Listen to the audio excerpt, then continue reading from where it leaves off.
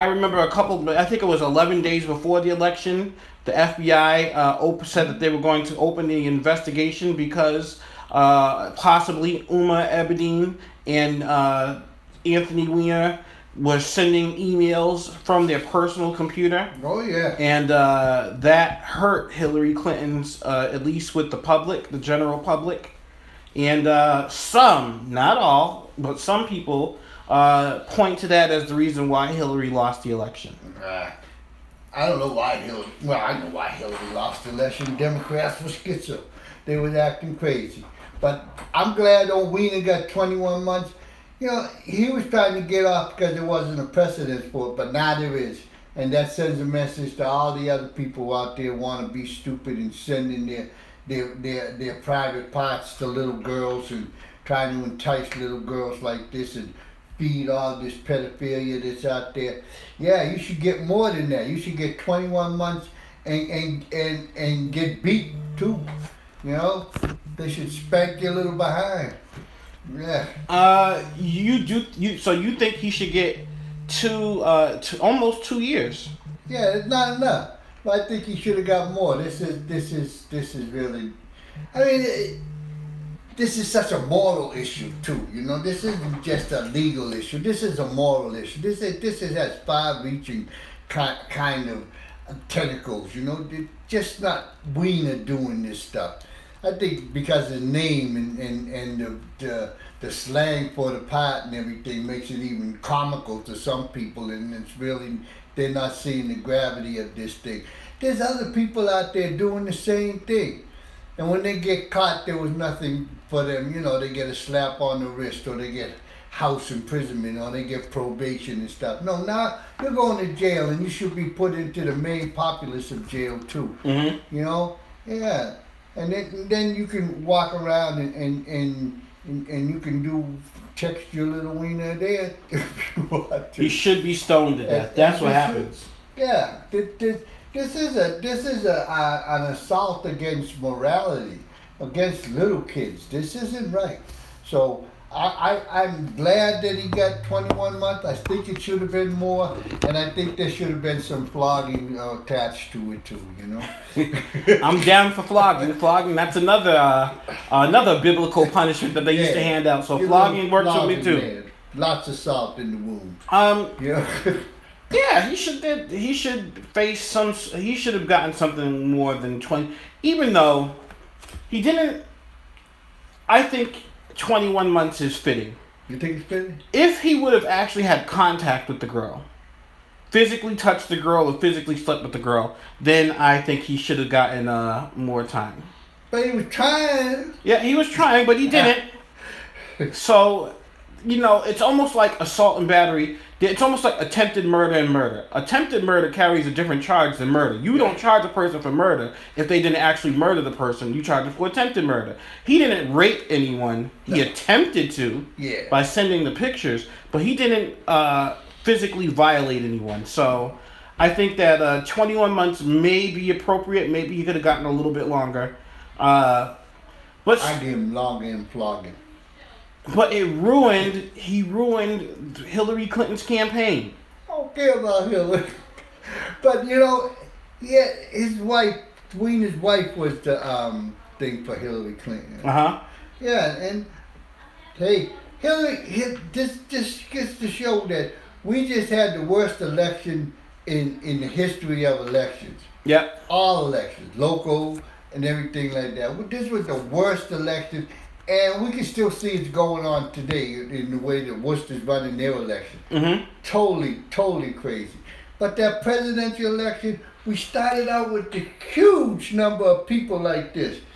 People so overly qualified on both sides. Mm-hmm. And people just went with their emotions, you know? And that's how they voted, with their emotions. And other people voted.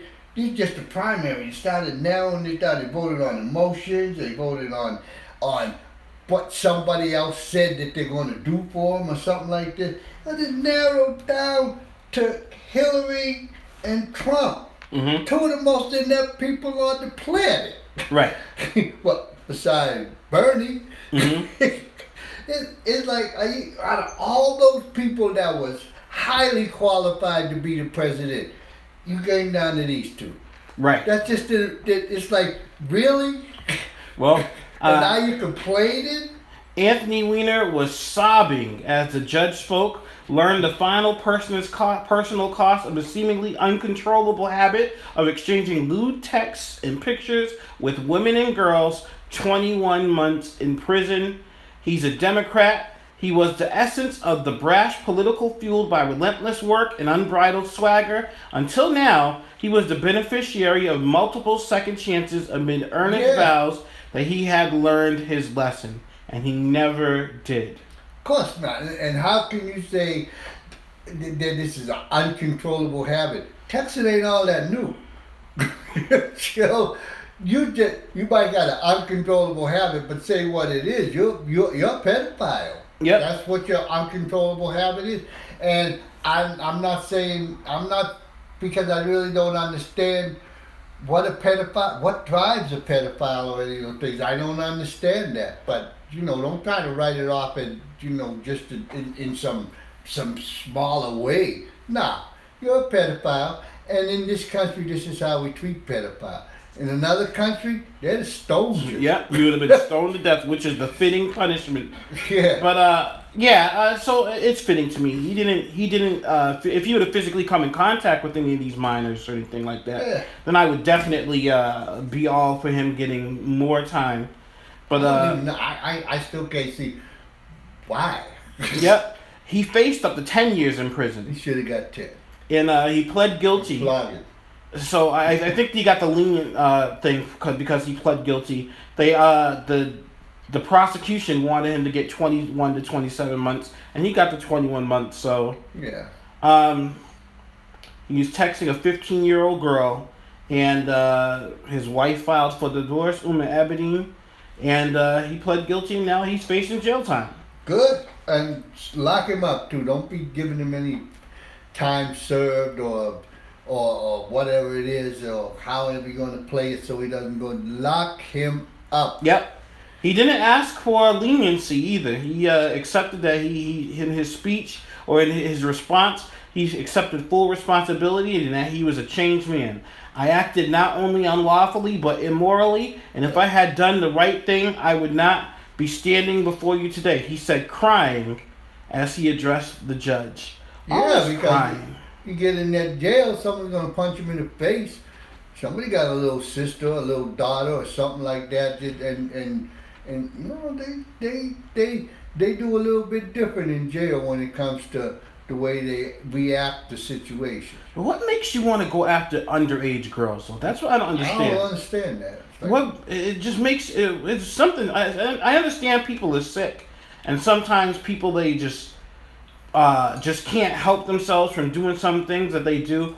But there is something really, really wrong with targeting minors. Yeah. I can see like, oh wow, who is that woman? She looks beautiful. And then she looks older and you find out she's younger. That's one thing. But to target minors, that's he's sick. Yes, it's like what you do with a little girl? Right. Play house. Let's have a tea party. It's like, please. Yep. No, boring. I measure them like this. They can't tell me the theory of relativity. They're too young. I don't even know the theory of relativity. So he should go to he should be in jail. If it was me, I would have been for him to be stoned. Yeah, and flogged. And flogged first.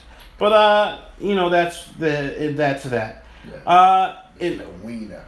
In other news, a Worcester group opposes physician-assisted suicide. A local organization is against a state house bill that, if passed, would allow legally assisted suicides for terminally ill patients.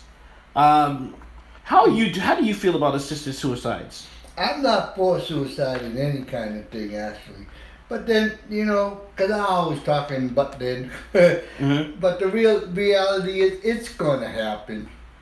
It's going to happen. Because we're convincing ourselves that life really isn't that that important and stuff, and that this would be a good thing that we're doing because the people are suffering, and we use all these nice little negative words to give justification to us. When the whole justification might be, oh man, they're really putting a burden on my lifestyle because I have to take care of them and I have to do this and it's costing me money over here and everything. I really love them, but I really wish that they would just let go and die.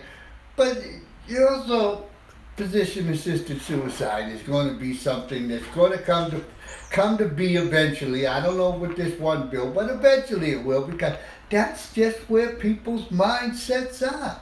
Life is cheap. You know? So it's easy for me to sit here and say I'm against it under any circumstances.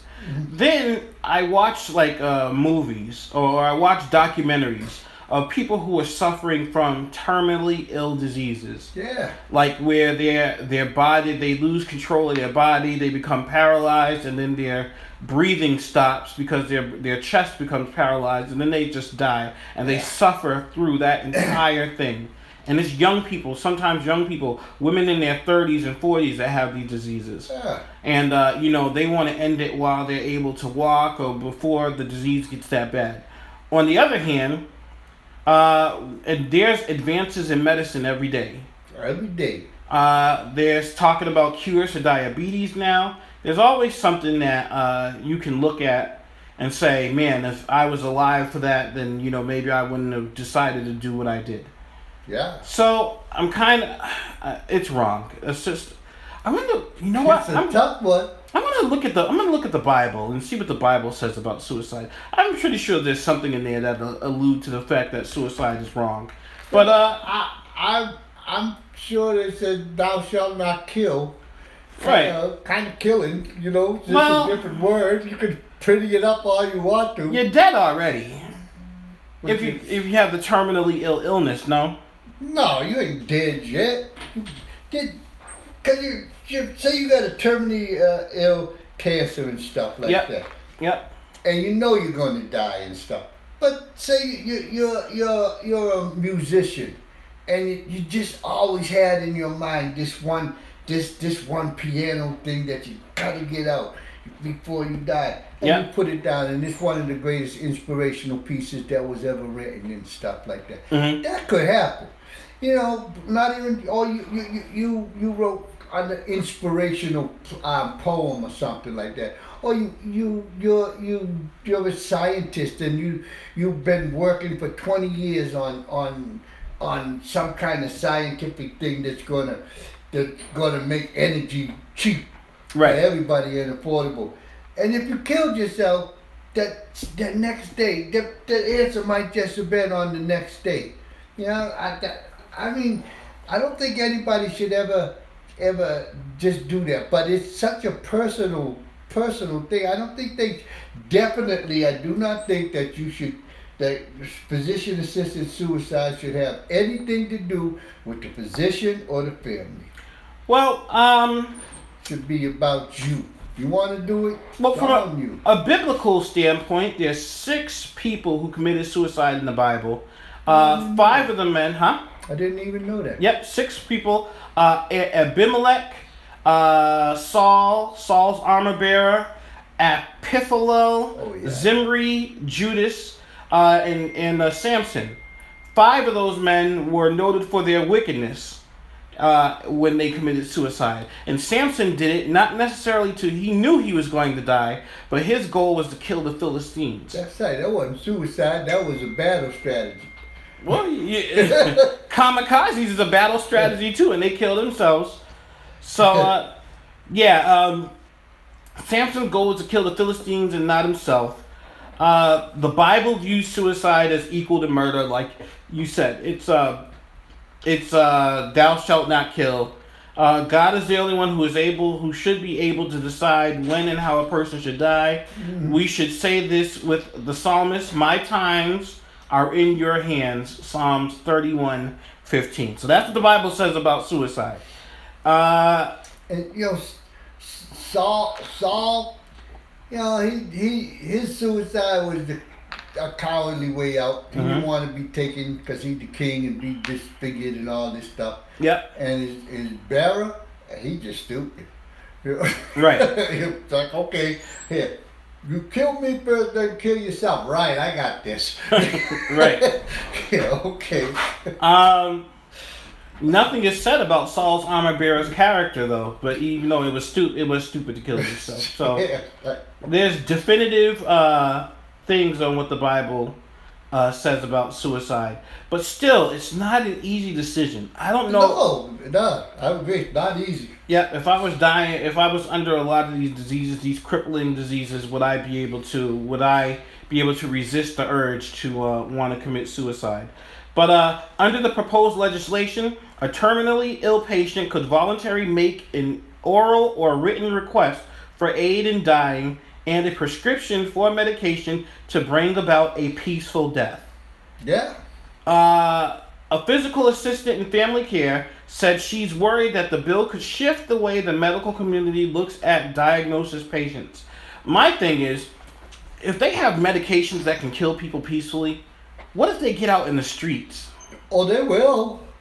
Oh, that's scary. Most definitely, you get the pill, and they're gonna charge you for it too. Yeah. Yeah. Yeah, I'm sure they'll get out into the streets. I'm pretty much sure that eventually those type of things will be commonplace. Yeah, but unfortunately it opens up the floodgates because it'll go from terminally ill patients to people who just don't want to live anymore, to people with depression, to people who suffer from anxiety and they just want it to stop. Yeah. Then all of a sudden everybody's doing it. Yeah, and I'm really sorry, folks. I know you're going to hate me for this, but I think that I'll say 70% of people who have depression, you're not depressed. You're lonely.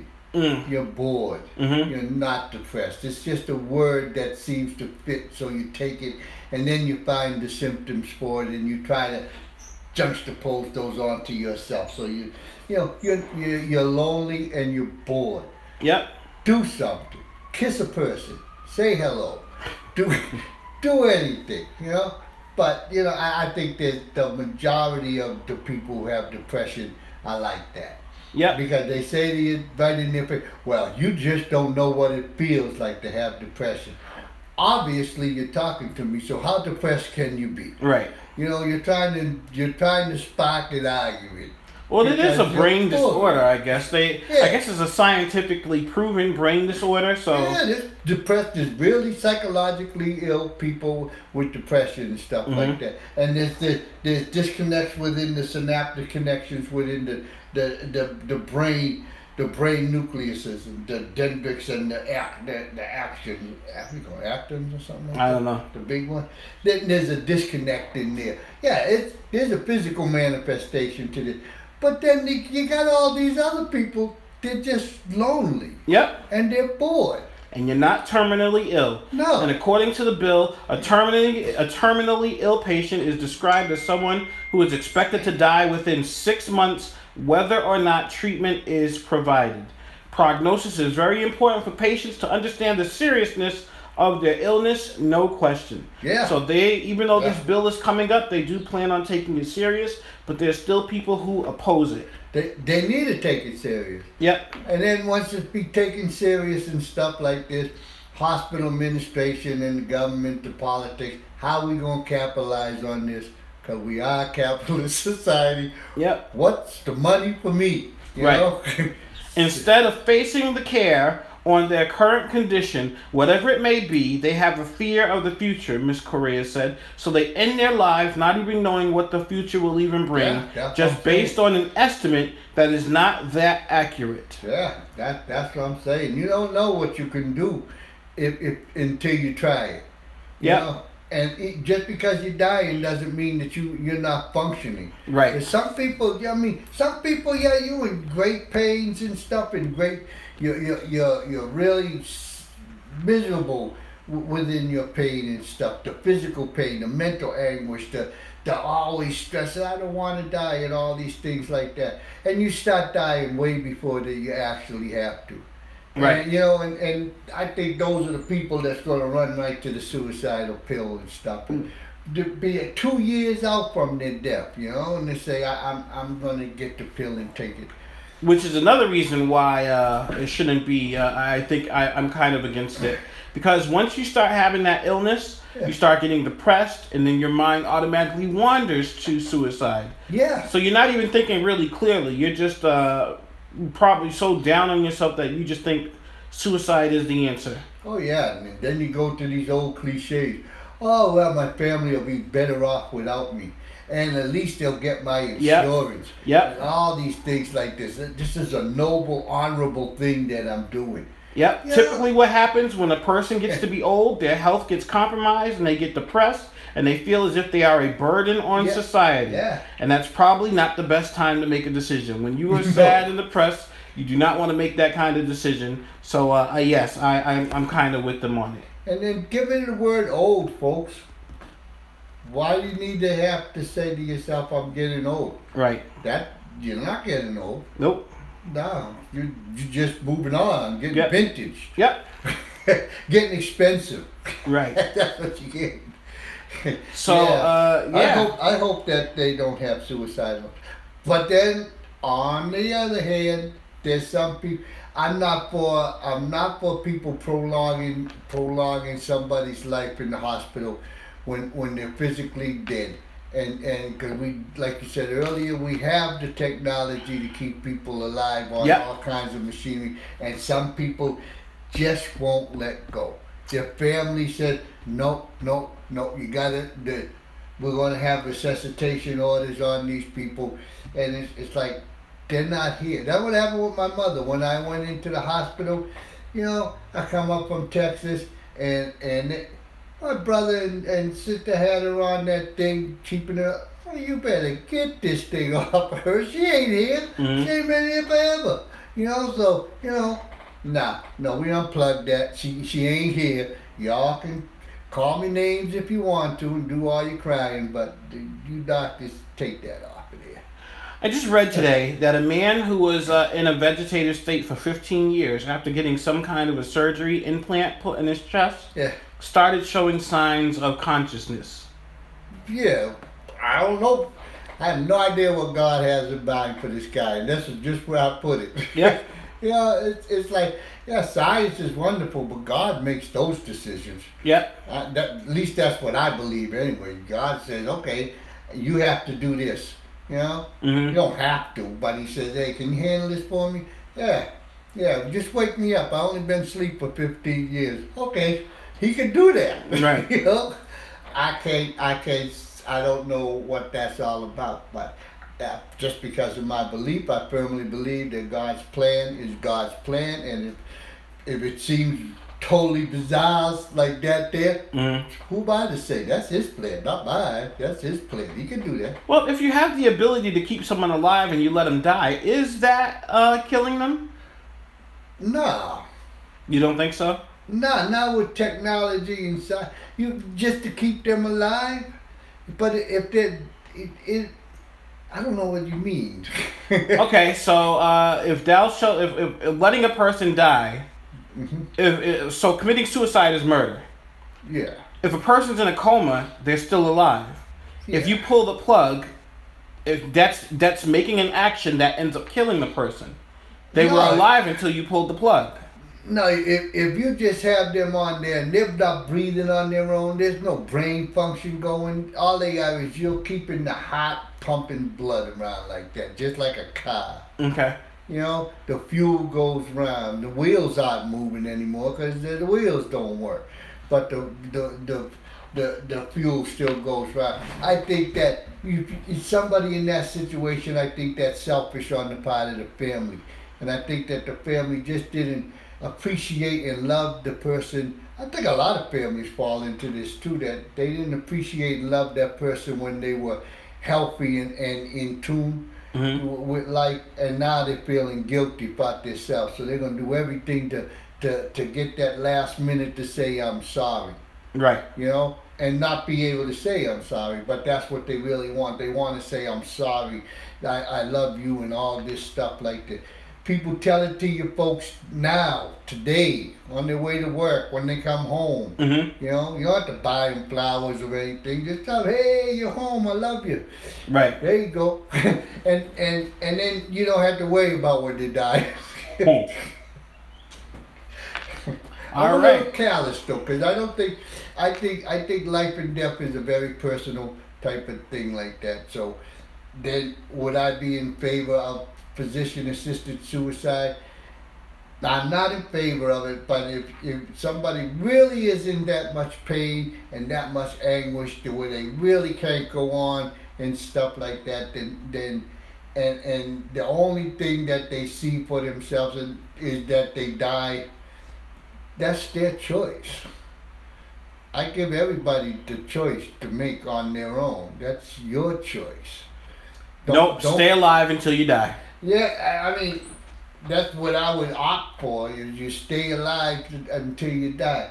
But if really, that's your choice. If you're really, really somebody like that, because I don't know what misery comes from, you know? Mm-hmm. I see it all the time. I see miserable people, but then when I try to dissect why they're miserable, it always comes back to, you're not loving enough.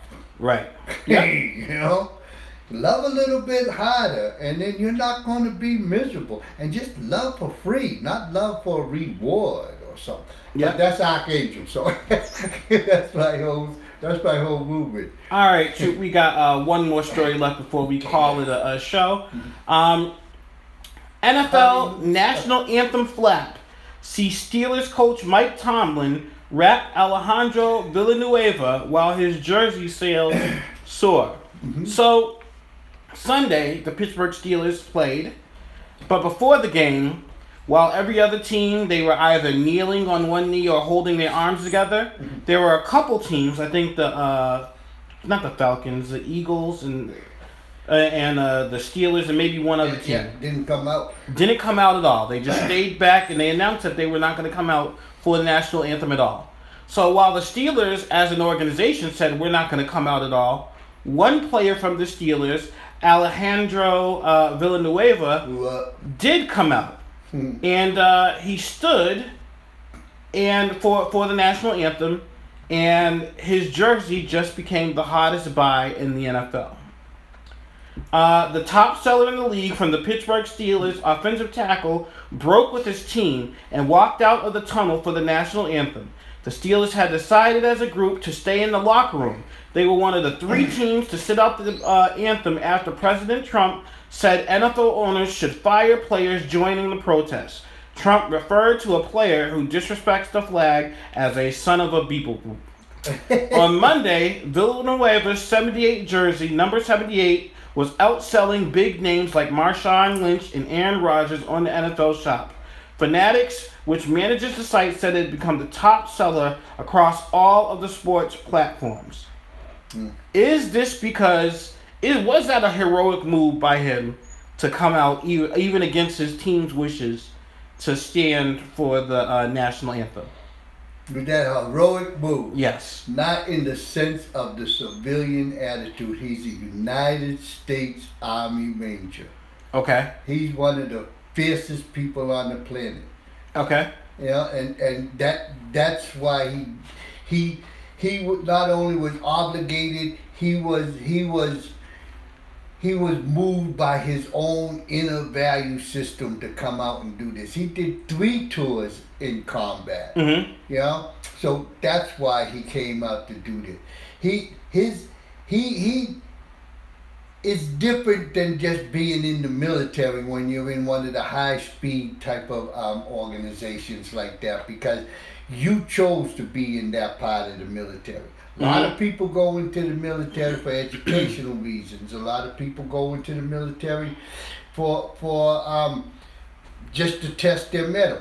He once, when he was in there, he knows what he had to do to become that special person, and he know that within this country, you know, this country looks up to people from special ops and stuff like that. Yeah, and I know this stuff, and he went out there because he sees himself in his who am I thing, Mm-hmm. he sees himself not as a NFL football player first. He still sees himself as an Army Ranger first.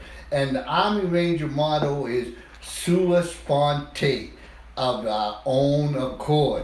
Right. So he doesn't stand with anybody on anything. He takes care of business that needs to be taken care of. Okay. And that's the motto of the Army Ranger. A sua sponte, of our own accord. All right. That was the dumbest thing that he could have done in his life. Very dumb for him to do that. Because if he wanted to do that, he should have said that to his team when they decided, because they decided as a group not to come out. So what he did was he made his coach look bad, he made the owner look bad, and he made his teammates look bad when he came out and did that on his own against the team's wishes. He may be an Army Ranger, he may have been an Army Ranger, he may have been all that stuff, and all that stuff is fine, but on that day, at that time, he was a teammate of the Pittsburgh Steelers, and he turned his back on them when he went out and did that at that time. Shame on him. I'm gonna have to argue this for a little bit more probably on the next show. He did not turn his back on. Look at all those people on his team. They know who he is. They caused him embarrassment. He caused embarrassment. It might have caused them embarrassment or not. I think it caused them more a sense of pride to say, yeah, we know that this person.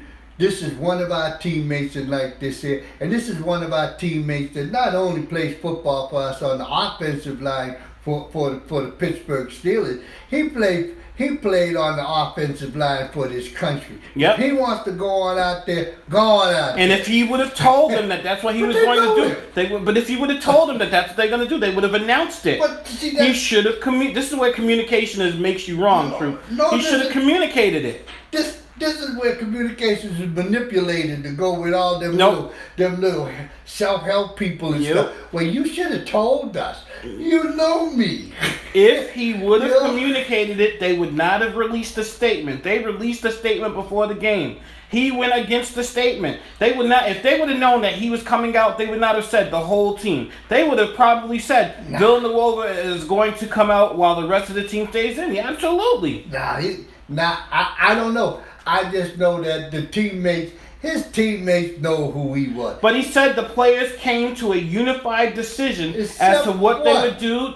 No, it wasn't except one. He was one of the teammates during the anthem. You know what it was? He was scared to speak up. This man who has fought for this country and probably seen bullets coming at him was scared to speak up against his coach and his teammates. And then just decided at last minute, that knee-jerk reaction, he was going to get up and run out and speak and stand up for the country, for the national anthem that doesn't care about him. Shame on him. He's a villain. His last name is Villanueva, which means the president that represents that flag right now probably doesn't care about him at all. Didn't say anything about Puerto Rico. Didn't say anything about Mexico, the earthquake in Mexico. The president only cares about himself, and now he's doing this stuff. It's tragic, True. Well, my boy probably, maybe your scenario is right up to the point where his value system overwhelmed his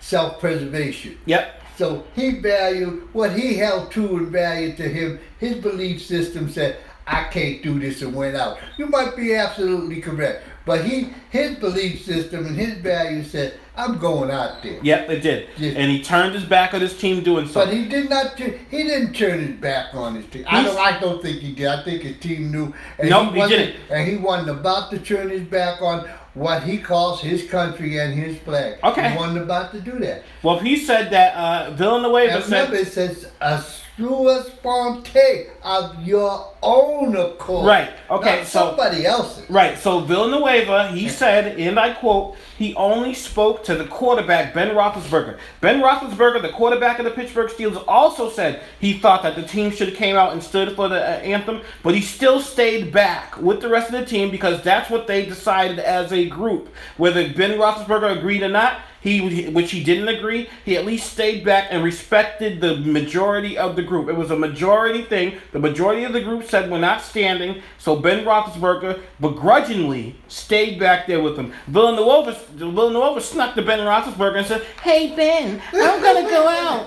Don't tell nobody, cause I'm gonna go out when it's time. I'm just gonna sneak out." And he snuck out like a little rat, and then got out there. Now he went to Roethlisberger and said, "Ben, yeah. I'm going out." Why didn't he say that to the whole team? Because that's what I do. When the wolf is at the door, I open it and I beat the wolf. When the wolf tries to cross the bridge, it's me that he sees, not anybody else. And he said to the world, "Billy Go Gruff's covered." Well, he was dressed as a sheep when the team decided to stay in the back, and he walked around and tiptoed around as a sheep until it was time to go out, and then he came out and stood. Look at him. Punk. Well, I put my solidarity with my boys. No, but doing that. I just listen. I do too. Black Parade. I do too. I don't have no problem with him coming out. I have a problem with him not telling the team and then coming out. He should have said, "Listen, I don't care what you guys voted. I'm doing this." Instead, he put egg on the face of the team that released that statement, and now he's Mr. Popular. But I bet he has problems with them teammates. In the back, ain't gonna give him no flap. What you crazy? Y'all better give him flak. They ain't gonna give no flap. The man did what he had to do, and just like all the people taking the knee, I have no problem with all the people taking the knee, or if they want to stand at attention and salute, I have no problem with them doing that. It's just you gotta do what you gotta do, and he did what he did, and that's what he's supposed to do. And if the team, it ain't like, well, we're all going to stay here. There's never a total agreement on anything. So it's like, what?